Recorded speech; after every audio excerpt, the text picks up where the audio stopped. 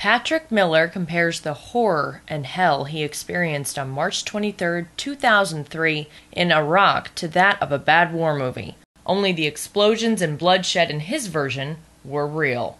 Going through the city of Nasirayah, realized we weren't in the area we were supposed to be in, turned around to go back the way we came, got ambushed, lost 11 soldiers that day, and 7 of us were taken captive. Miller was driving the last truck in the convoy when his unit was ambushed by Iraqi forces.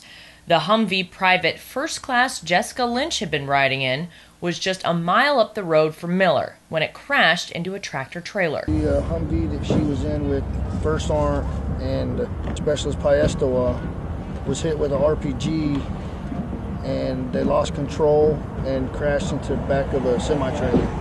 Lori Piestewa from Arizona was the first Native American woman killed in combat.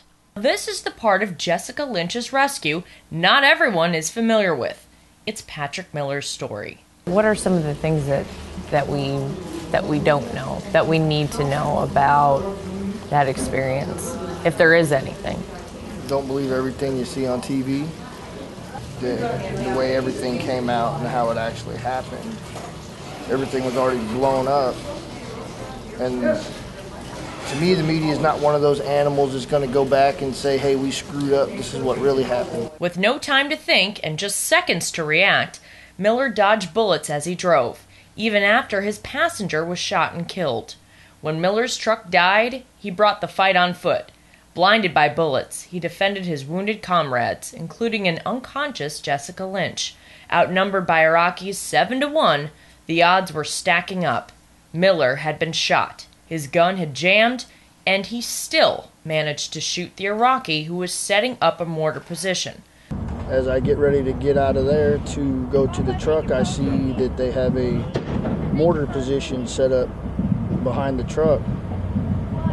So I end up attacking the mortar position by myself so that the other soldiers that are by the other trucks don't get mortared and anything happen to them. Eventually, Miller's group was surrounded and captured for 21 days. Did you ever think you were going to get out alive, come home? There's always that wondering what's going to happen. It's always that fear of not knowing, I guess. What did you try to think about? There were days I hunted flies,